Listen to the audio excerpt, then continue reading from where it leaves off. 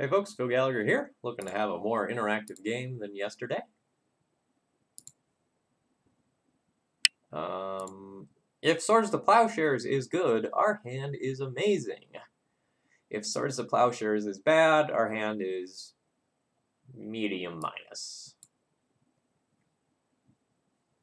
This would be a pretty sweet 5-card hand, though. So even if we're playing against something like Show and Tell or something like that, where the Swords of Plowshares aren't super relevant, we still have some things working for us.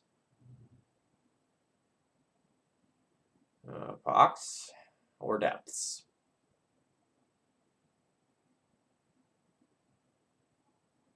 Probably Depths.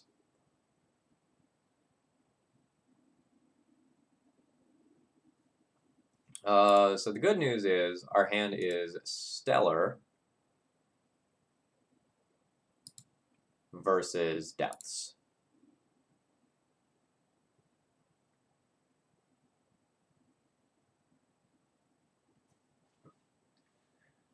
And I have a wealth of resources here.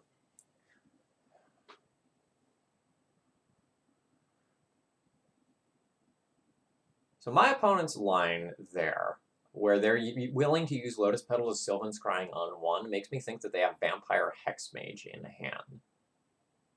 So if I tap out for something, they will just go Hexmage, Depths, or like play Depths, cast Hexmage, create a 20/20. And I think I have that pretty well beaten with like double Swords of Plowshares and Revoker. I get attacked from a bunch of different angles. In case I'm wrong and that is not what they have, I'm going to play out my Thalia.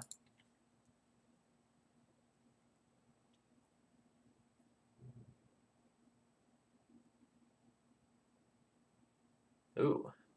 Chosen to Duress. Yeah, that's fine. You can have a Swords to Plowshares. I have another one right around the corner. I'm going to have to think about what I want to do on my turn.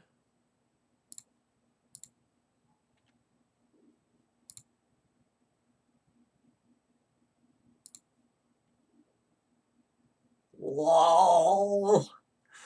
LOL. Okay. So I kind of want to waste my opponent's herb board, put them on 0 mana, put Tomek into play, and just aggro them out, rather than playing patiently with this wasteland.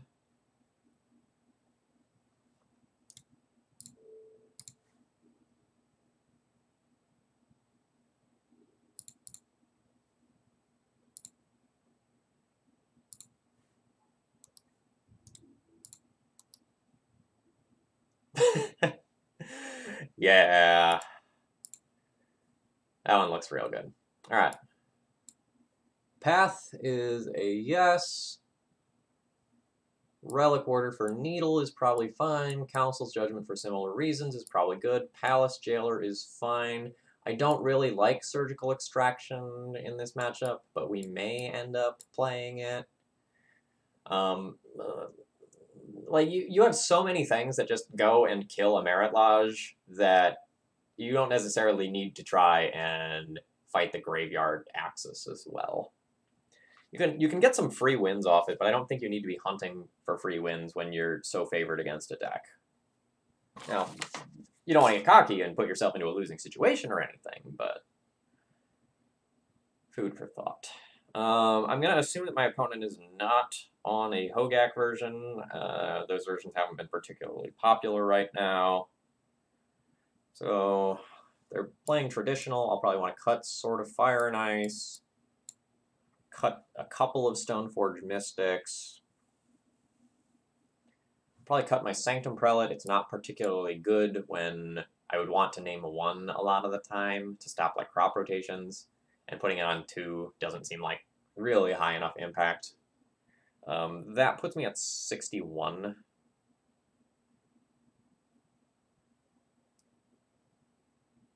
I'm usually not boarding in a Relic Order. So what do I want to do with this last slot?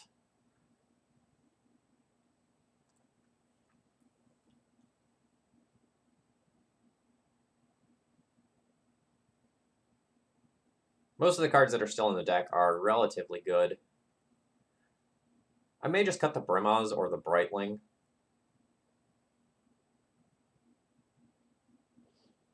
Both have advantages. Brightling can gain life, putting me over 20. Both can attack into Vampire Hexmage safely. I think I'm going to cut the Brimaz. And if you look at how much trouble I have making cuts at this point, this is why I'm not bringing in Surgical, right? Like, the cards that are left in the deck, other than maybe, like, Brightling, and you could make arguments for some of the extra copies of Stoneforge, the stuff that's in here is of A+ quality.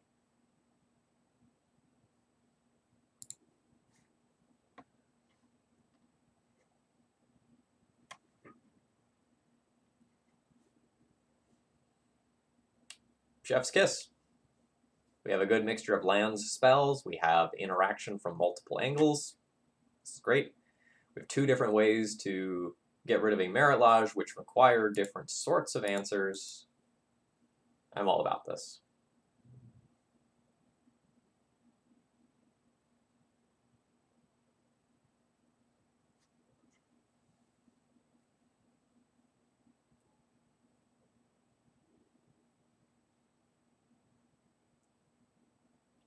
Opponent's being so aggressive with these Lotus Petal into Sylvan Scrying lines. Given how many answers I have to them just producing a big idiot, I don't know that that's necessarily correct.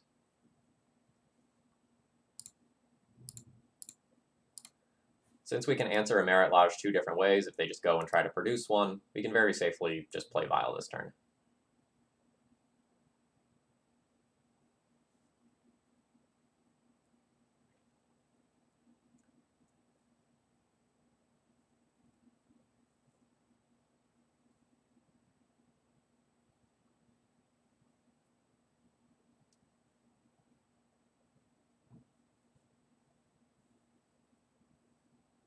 Long term, this Vial is going to do a lot of good. Like, once this gets to 3 and we can just, like, have the Flicker Wisp hanging out as a safety net when we already have all this other stuff, it's good. And, like, Mom plus Flicker Wisp requires a Sajiri step in order to get through it. I don't know what the opponent is supposed to take with this Thoughtseize here. That's very legitimately difficult.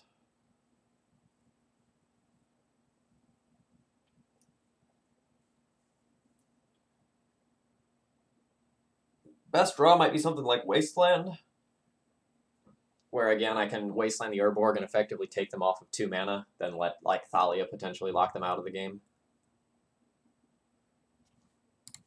Yeah, now that they haven't played a land, if I top deck a Wasteland, I'll go for that Urborg 100%.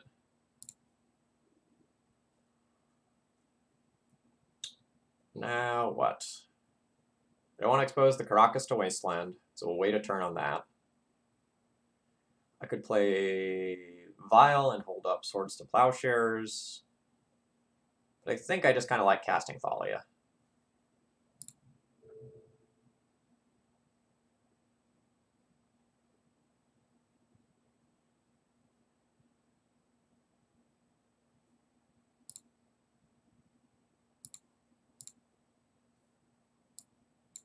No, I wanna hang out on this screen for a minute. So draw. I'm gonna have a Violet 3 soon, so I don't think I need to worry about Flicker Wisp. I am just gonna name Human.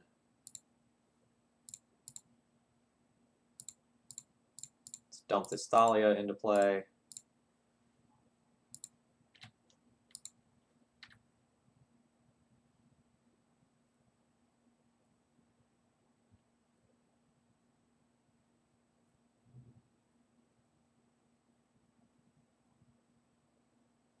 We're going to respond to that by putting in our Mother of Runes, so my opponent can't potentially strip the counters off my Vial if that's something they would want to do.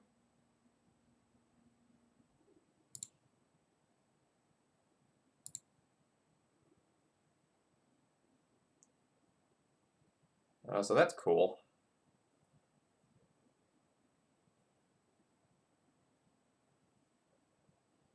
If I get aggressive here, basically, I'd only be worried about not of this world.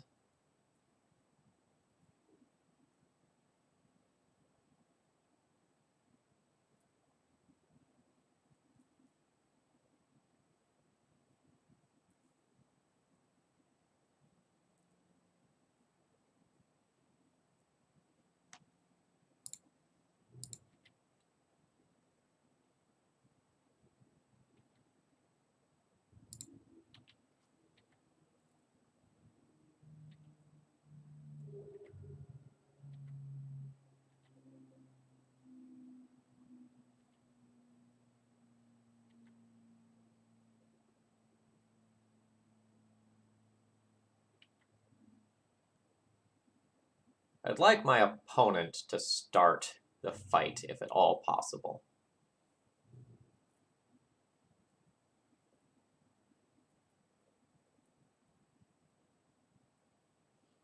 Sylvan's Crying is fine.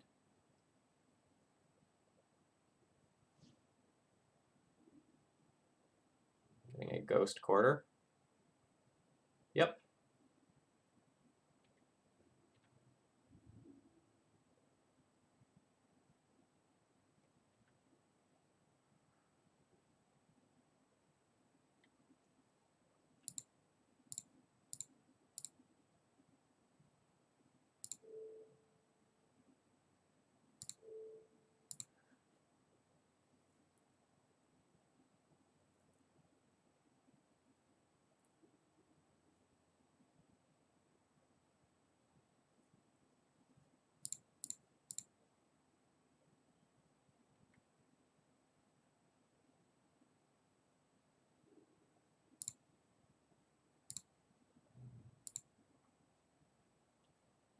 So this is going to end up working out very well for me.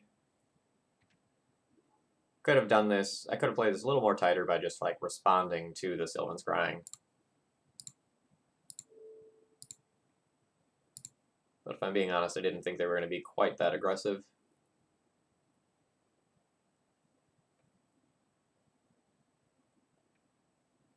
Alright, I did not play around Elvish Spirit Guide into Not of This World. I thought I had Not of This World beat.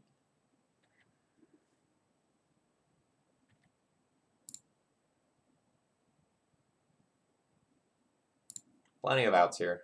That's not one of them, unfortunately. Alright, I wish I would have responded to the Sylvan's Crying by swordsing and then doing the other line that I had. Didn't think that it was going to matter because I already had Not of This World beat, but that is not the case. I feel like I said there was going to be some play-draw adjustment that I was going to make.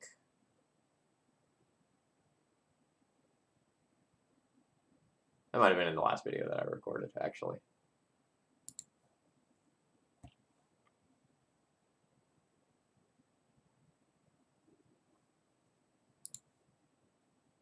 Nope.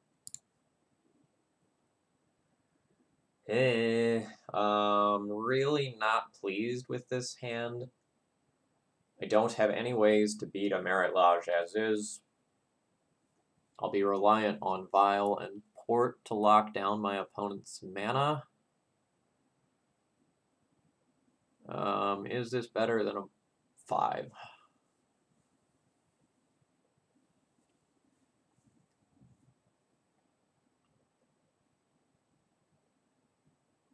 Not really sure that it is.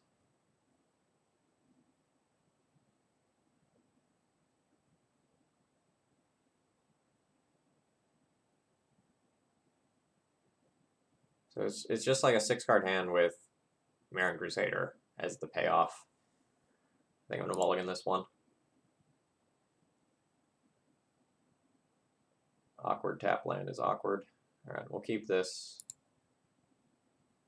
Council Judgment is going to be really hard to cast given my resources.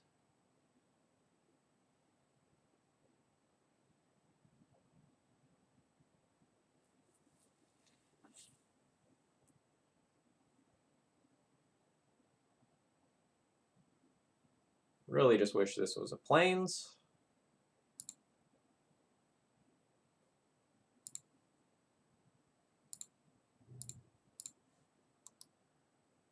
possible that sending the vial back and just playing the tapped human-producing land thing, the castle on turn 1, is just better than getting the vial.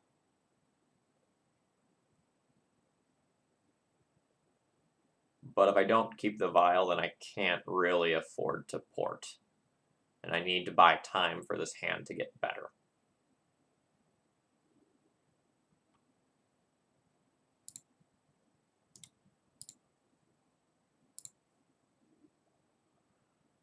That is a great draw.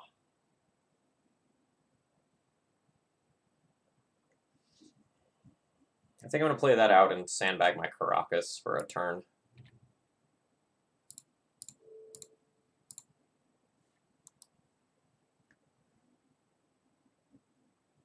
And then I can F6 through the remainder of this turn pretty safely. My opponent knows the rest of my hand.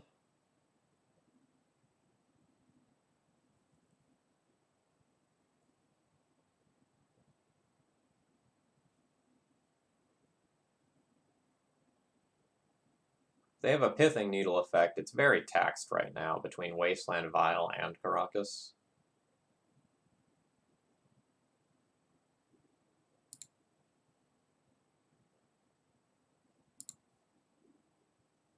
That's a wonderful, wonderful, wonderful draw. I don't want to proceed. I could Stoneforge, fetch Jitte, put Jitte into play this turn. But I honestly kind of like porting.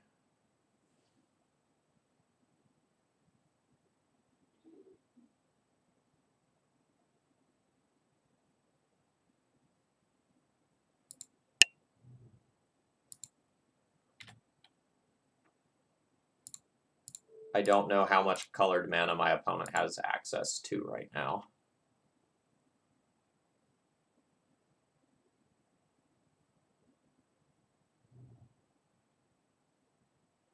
Enough is the answer.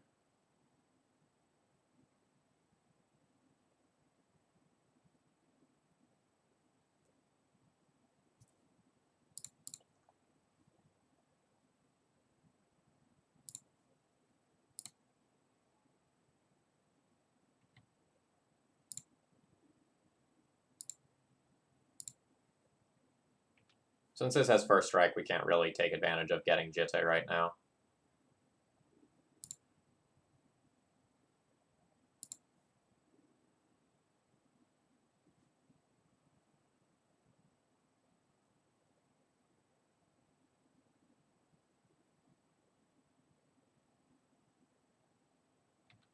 Just going to pass the turn here.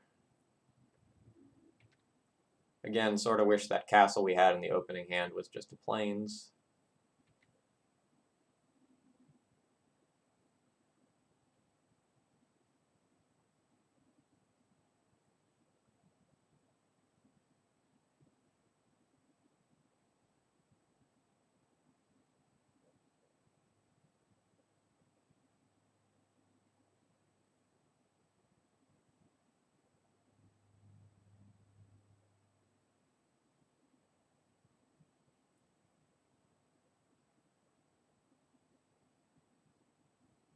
That's awkward. That's very awkward. If I put in the Batter's Skull, they take my Jailer 100%. If I don't put in the Batter's Skull,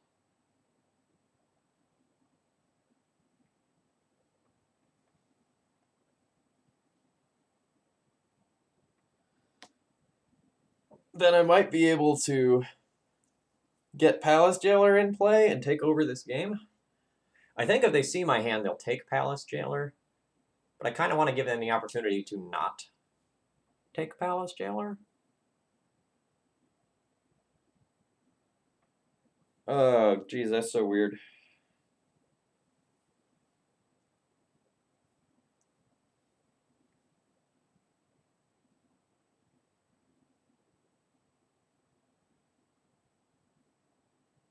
Since my Violent 3 does nothing here, I'm going to activate it in response.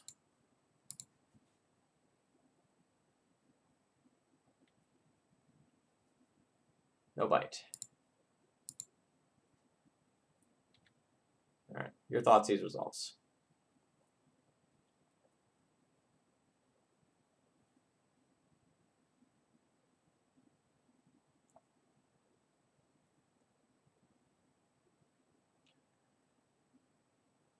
If they do take my Batter Skull, I can Rashad and Port and open mana come the end step.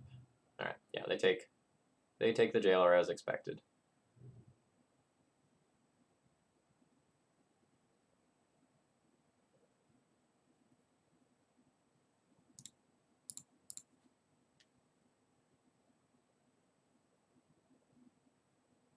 Okay.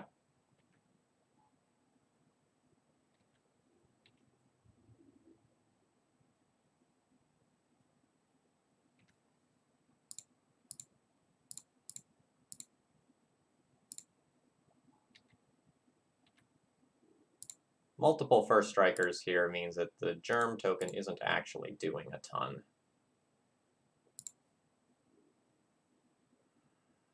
That is almost good.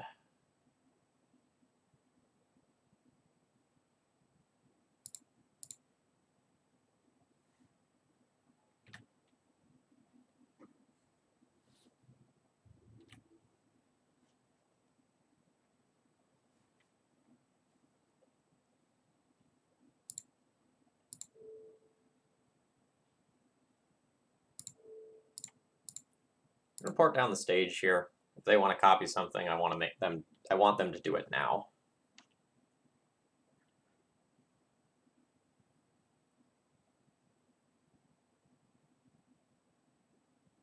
We're doing okay in coming back from our mulligan to 5 here. But life is scary. So that's the Dark Depths.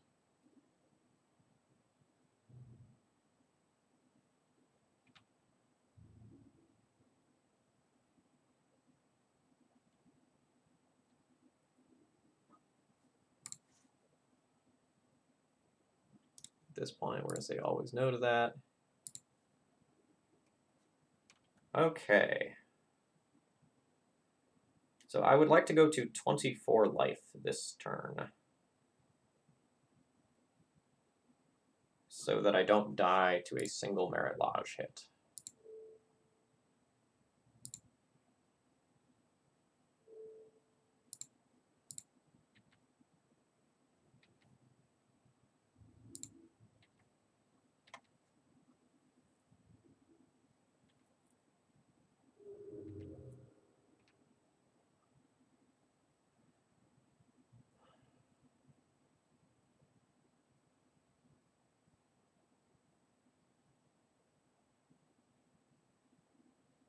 Council Judgment is super awkward.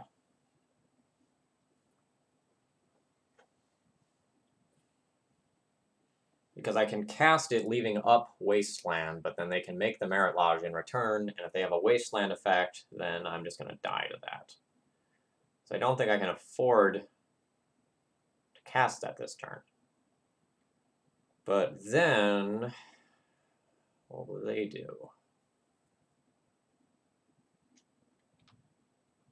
I think I'm just going to go ahead and pass. Top decking another white source would be pretty okay.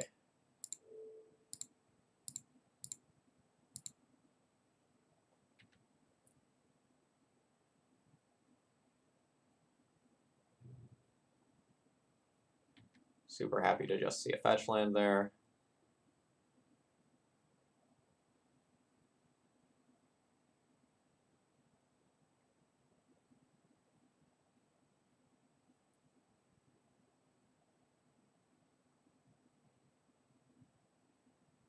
Yet another Hex Mage. Okay. Still not exactly a problem. We're going to keep doing some of these, see if we can get them to blow a Hex Mage at some point and make it so that they're going to think that I'm just bluffing with a lot of these activations.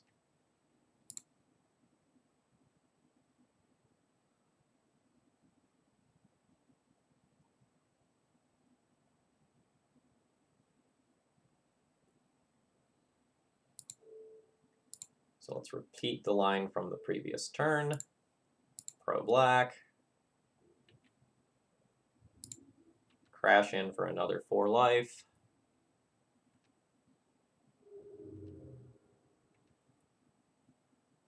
And we'll just pass the turn.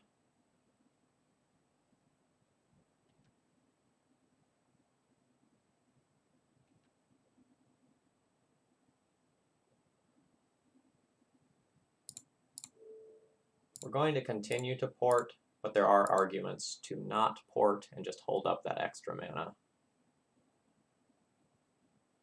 But I think many of the lines where my opponent beats me involves them actually using that Thespian stage to, say, copy my Rishadan port, so I can't be holding up Caracas.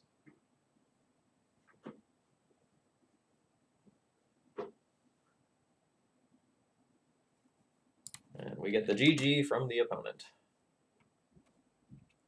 Yeah, opponent admittedly did flood out a little bit towards the end here. We had some awkwardness between our mulligan to 5 and how constricted we were on white mana. But, again, we're really favored in this matchup. Things have to go pretty well for our opponent in order for them to get there. All right, folks. Be back tomorrow.